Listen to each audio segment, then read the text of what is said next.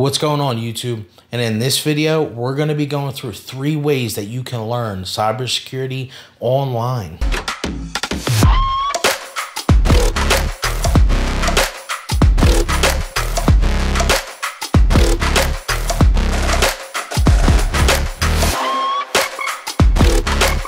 So for those of you that don't know me, I am Cyber Tom, and my channel is all about IT cybersecurity education.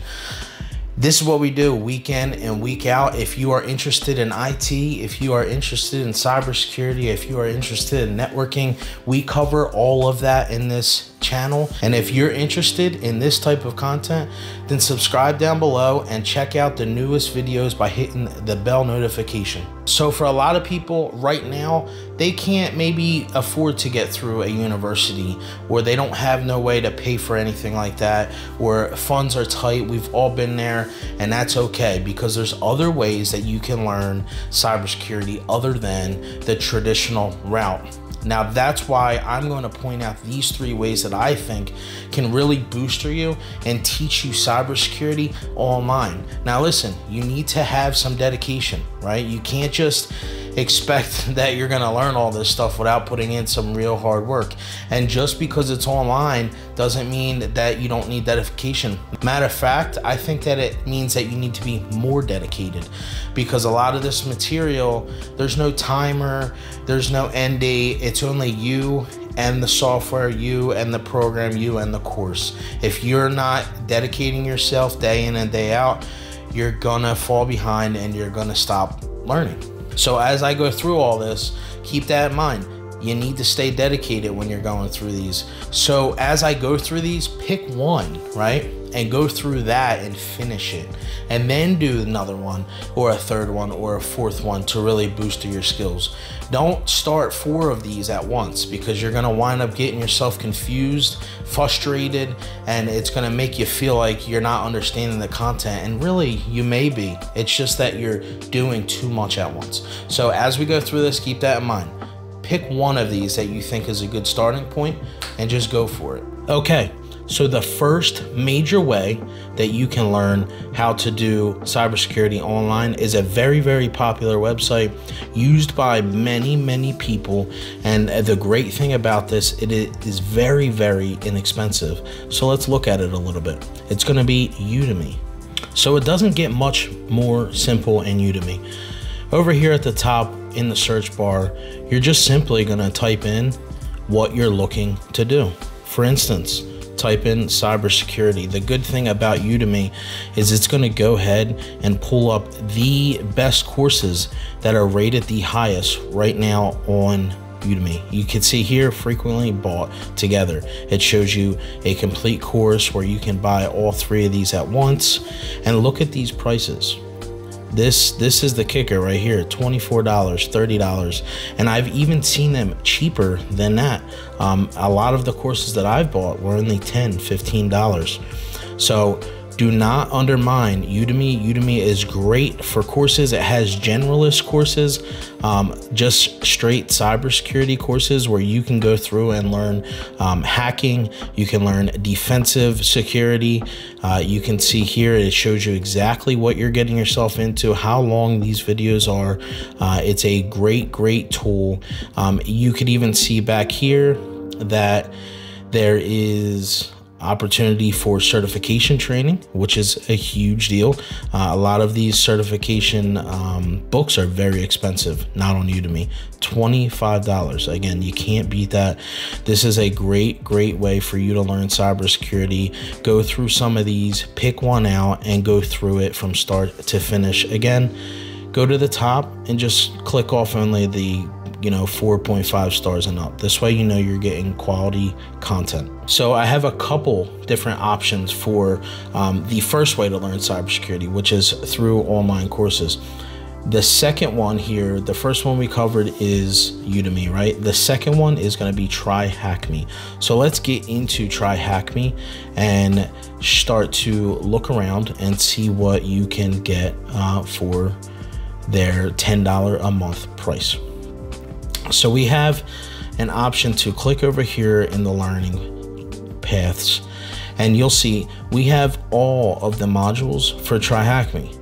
It's great to jump into one of these if you're new to TryHackMe, to keep you on schedule and not really jumping around too many places. That's how a lot of people get confused.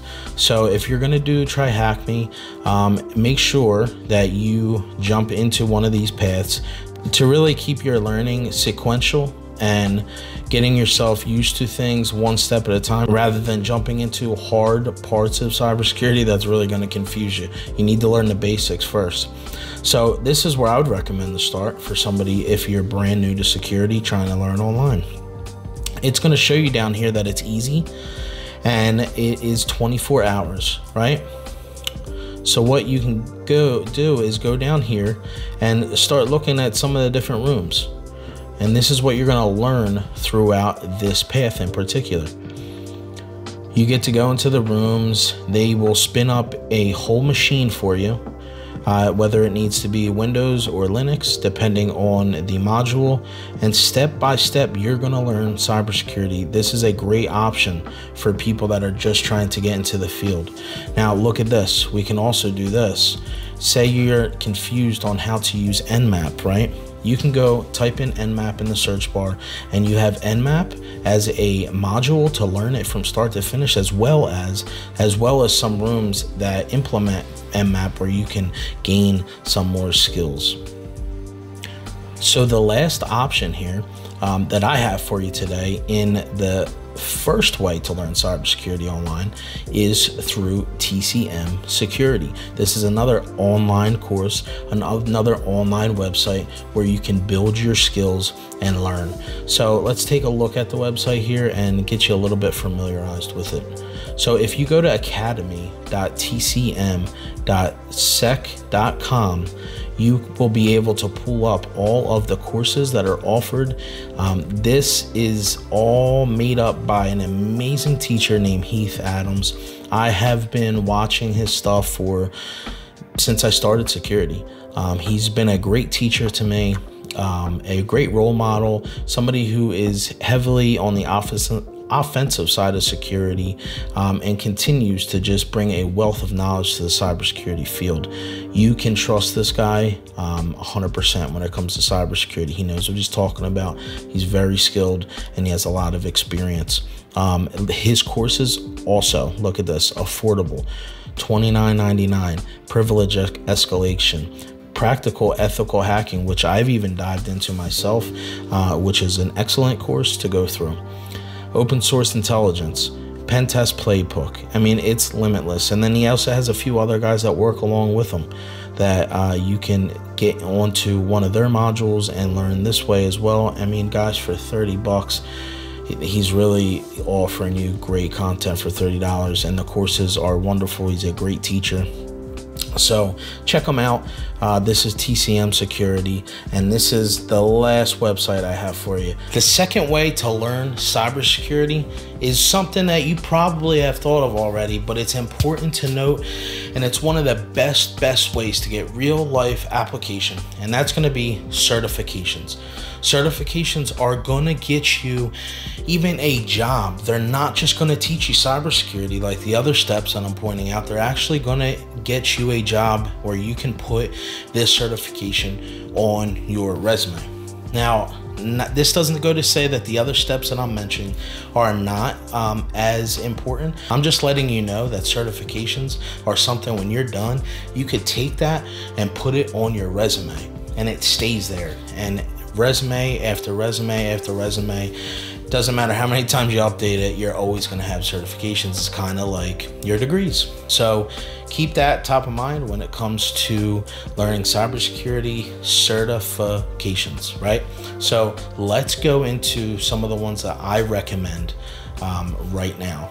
So the first one is going to be my favorite, the Security Plus by CompTIA. This certification is only a couple $100. I think last time I checked it was $370.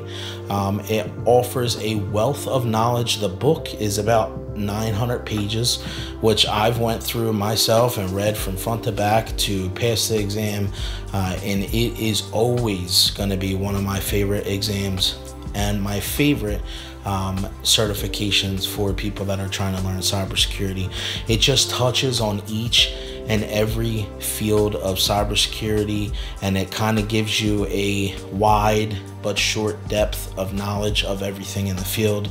And I really think that it's going to improve a lot of your knowledge around cybersecurity if you get yourself that certification. Another certification that is great is the GCIH, which is the GIAC Certified Incident Handler. This certification now is going to be a little bit more pricey.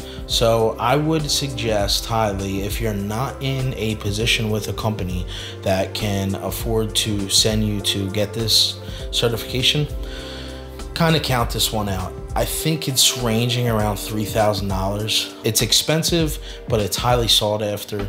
But like I said, if you're not willing to drop $3,000, it's probably not going to be the best certification for you.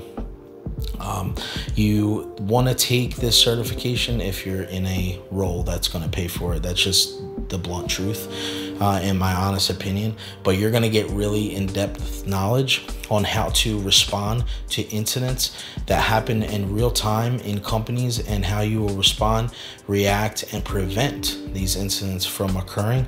It's going to dive into a little bit of attacks that happen as well. Now, you guys know that I'm always vouching for networking, right?